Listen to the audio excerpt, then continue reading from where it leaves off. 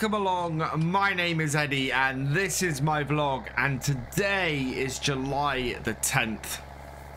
We've changed the wheels over on our 11090 here, and on the back, as you might see in the rearview mirror, or if I turn around, you can see we have a spray out full of herbicide.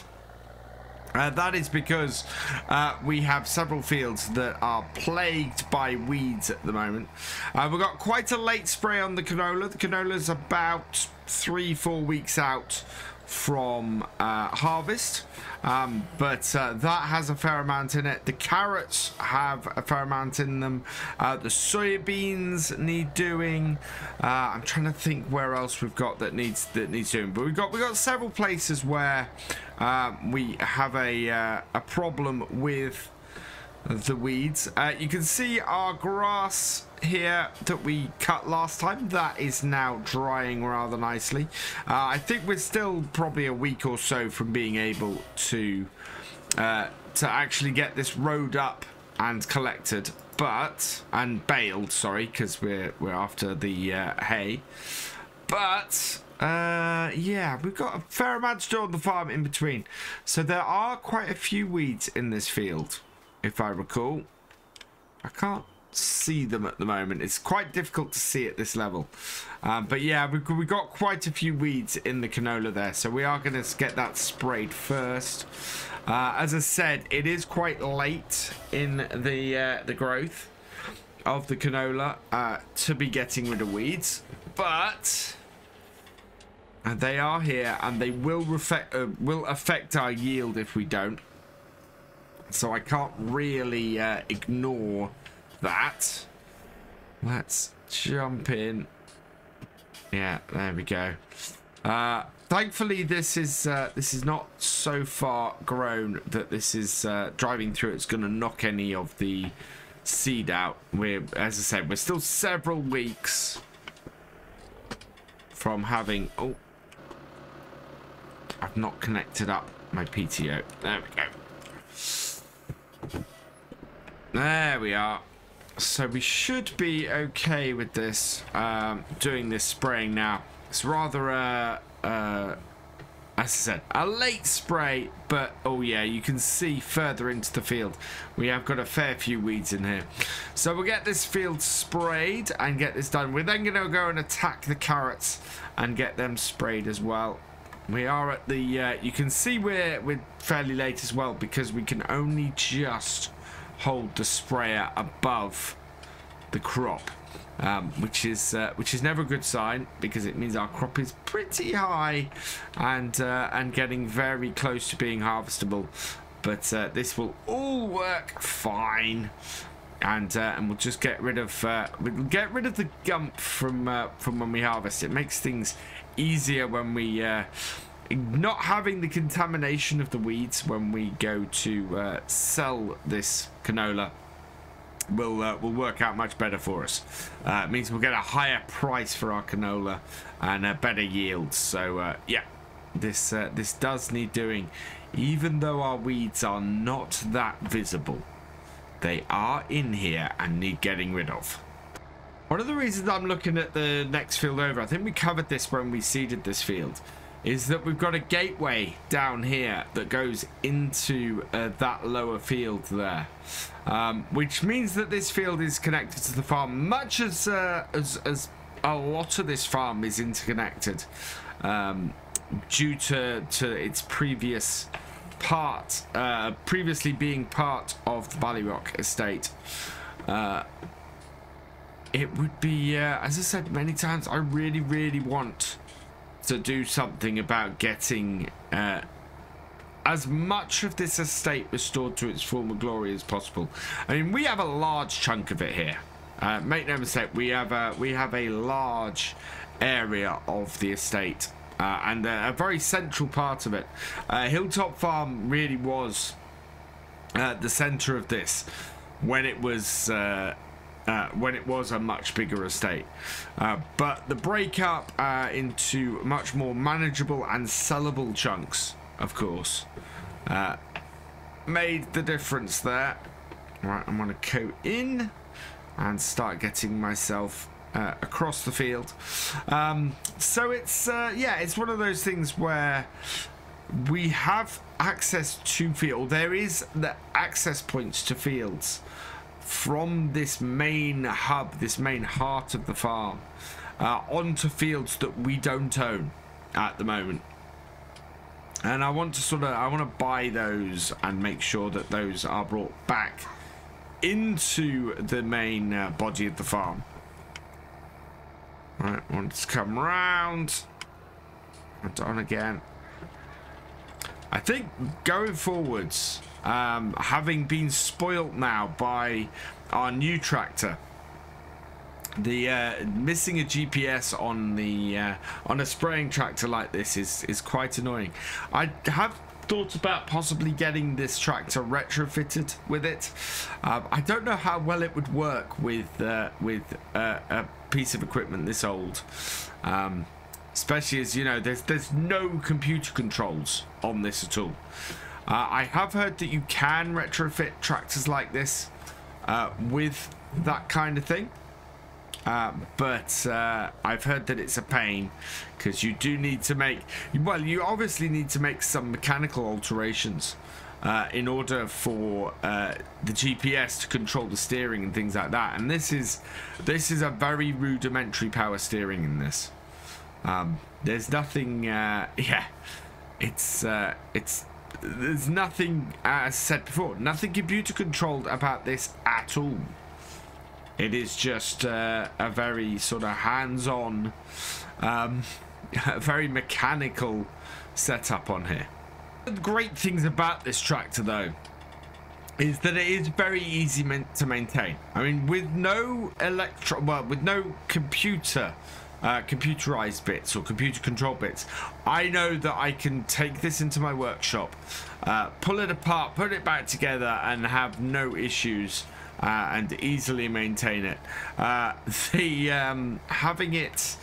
Having something like GPS integrated into it would cause a lot of issues. Would make it very, very difficult for me to do that kind of thing. I would, yeah, I wouldn't be able to go and do any of that kind of control. So yeah, it's one of those things where modern technology is great until it breaks, and then you start to cost money because you can no longer do it yourself. Mind you, that is the way of modern farming, to be honest. But it's yeah, gone are the days where you could just take your tractor into your workshop if you had a problem, get it fixed, and then go back to the dealer if you really needed to, where it would then cost you a fortune to fix whatever thing had broken, or even your mum and pop, as they'd say in the States, garages and agricultural machinery specialists. You know, these days you need to buy a whole load of computerized gadgetry just to diagnose the problem, whereas they used to just bring a tractor in. They could diagnose it very easily because most engines run in the same way, and you know, Bob's your uncle. There you go. You've got a nicely repaired tractor at a fraction of the cost that it would be to take it into the full dealership. So it's yeah, times are a-changing. Some ways, yeah, in conclusion, times are a-changing. In some ways they're better, in some ways they're not. And that, mind you, change, that is life.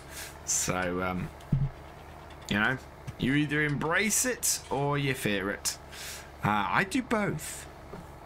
Coming close to the end of this field now, and this sprayer is really good.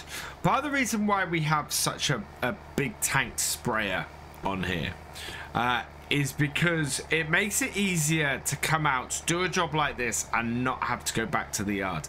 Anything that saves me time like that on the farm is a good thing.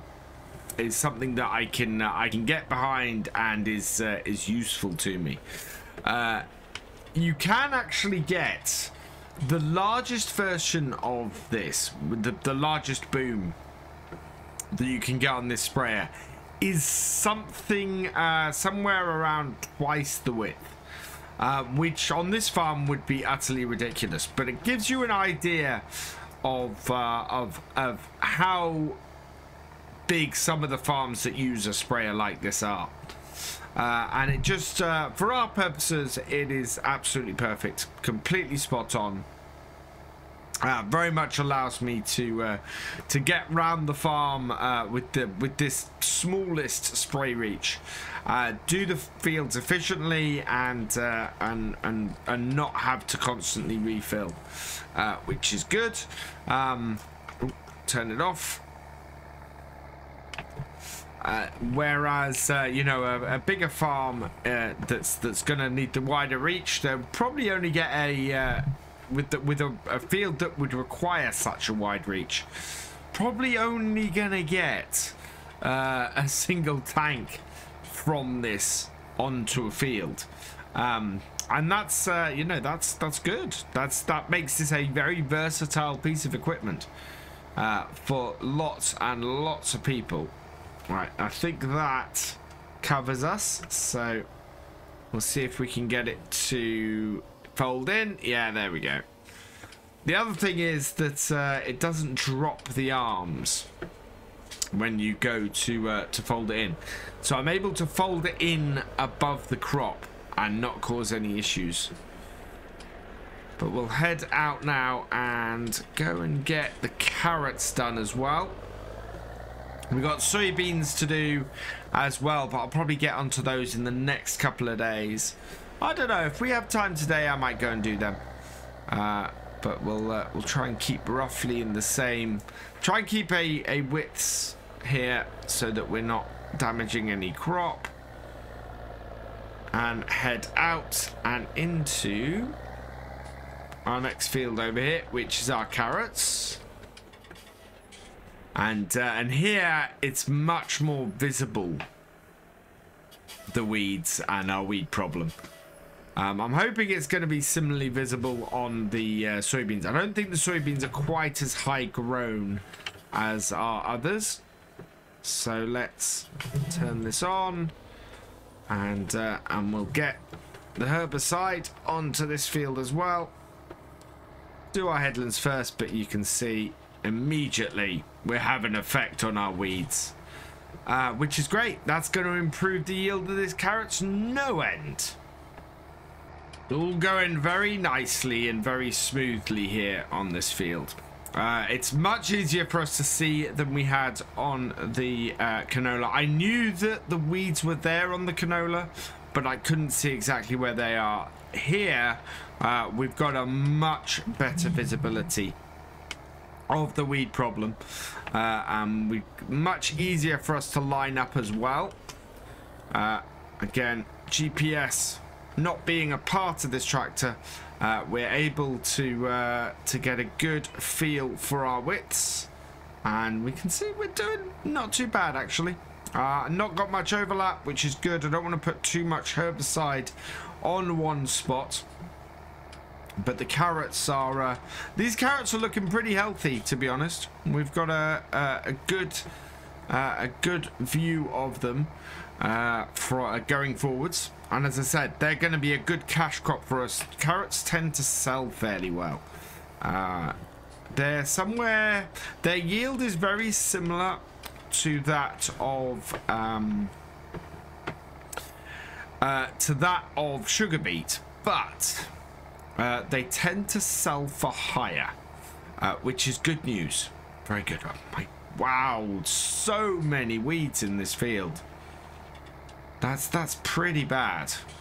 I'm just hoping. Oh, am I wide enough for that crop? That set of weeds over there. I think we've got them. No, we haven't. I think we've come in too far. Oh no, we're okay. We're okay. We've got them. We haven't got an overlap. It's all good.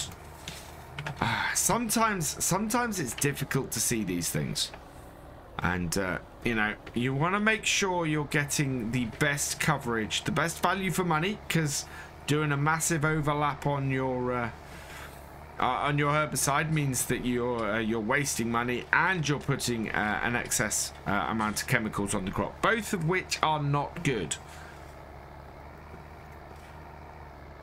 So we try and avoid both of those things, because if we can, then we tend to end up with a much better crop and a much more profitable crop at the end of it. So I try when I'm turning to keep an eye on the right hand, or the inner part of the boom. Try and make sure that we are able to see the spot around which that turns. If I can do that, that lines me up pretty well for the next row. The trick though is to turn early enough that I'm not putting the boom into the hedgerow. Otherwise that can cause problems. And you can see we need to be fairly exact on the next row, as we just missed those weeds there. So as we get towards the point, we turn it off, we turn it, we keep an eye roughly for there. We know roughly where we want to be this time, and bring it round and turn it on again, and away we go. And that now should, if we've got that turn right, we should just cover those two edge ones without going any further. And I don't know if I've got it right. No, I think I have. I think we've got, again, there we go. Minimal overlap. We've covered the ones that we wanted to. Perfect. I am very, very pleased with that. Right, and there we go. Turn it off. Get it round. And I think we've got one more row to go. No noticeable weeds here, but we need to treat it to prevent any growing. Because yeah, it's gonna be, I reckon we're probably gonna get to these carrots sometime in September-ish. Should be around about when. So yeah, I think we've got a while to go on them yet. Turn that off and fold that in. That has got this field weed free. So we've got one more field to do today. We need to go and clear them out of our field of soybeans up on field 18. So we'll head up there now. I'll close this gate behind me simply because if the cows do get out, we want to limit their the amount of space they can roam in. So we close these gates. Closing farm gates is always a good idea. Just means that if the cows do get out, it makes it harder for them to get further, and makes them easier to round up. Having said that, I did leave these gates open at the top here. Right, I'll just pull out of here, and there we go. Close this one. There we are. And close this one. Absolutely limit how far our cows can get. And then head down. And head round this way. Looking through that hedge there. Can I... Oh. Yeah, look at that. That is a very, very good field of wheat that we've got in there. We should get a nice field of wheat, a nice field of oats, and a nice field of canola, all in about the next, well, end of this month, beginning of next month. I'm expecting on. It's looking like they're going to come right late July, early August, which is great. And that is exactly where I want to be harvesting them. Weather is actually looking pretty decent in the lung. Yeah, there we go. There's our field of oats. Those are looking pretty good as well. Yeah, looking very nice. These have no weeds in. We dealt with the the weeds in the wheat and the oats a little while ago, you might remember. This is our field of soybeans, and yeah, you can see in here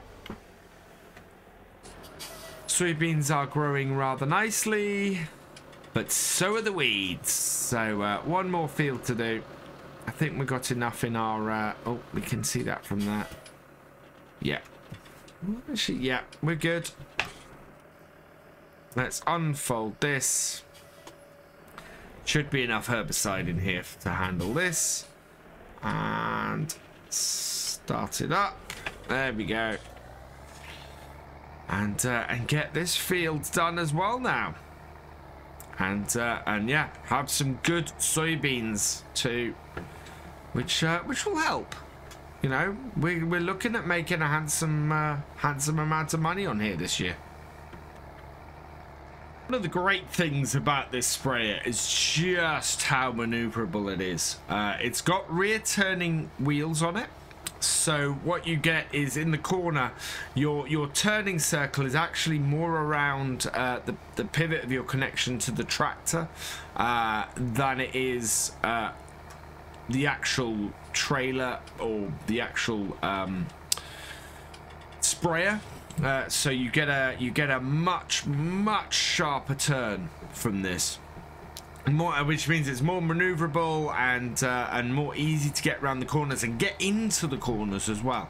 And a sprayer that you can get into the corners on the field without having to do lots of maneuvering is always a good thing. Helps massively with making sure that we've got the best coverage we can. Now I want to be over here, I think. Yeah, and we'll line up in the rows.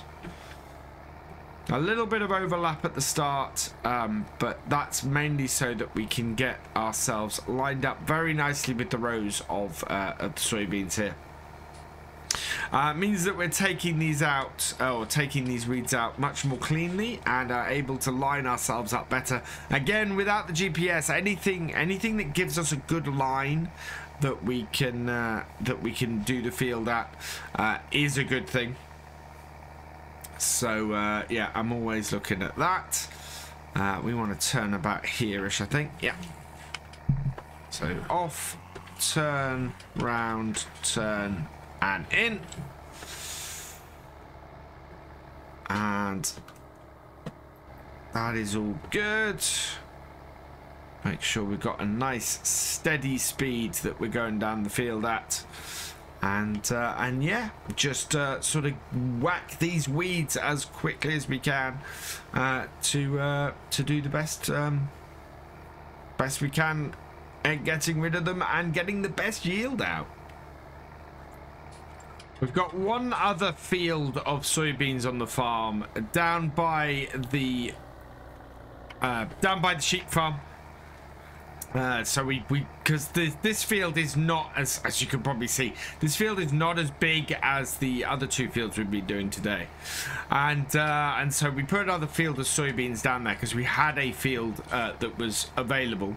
Now what those were planted much later than this field, and we're not going to be spraying those today. They do have a little bit of weed in them, but I'm going to wait till I get more to this sort of height before worrying about that too much.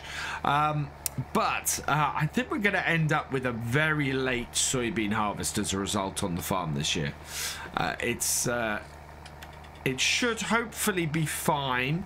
I'm always worried about rain late in the year, especially late in the harvest season. What we want is a little bit of rain between now and harvest itself, just to give these crops that last little boost and not to dry them out too much.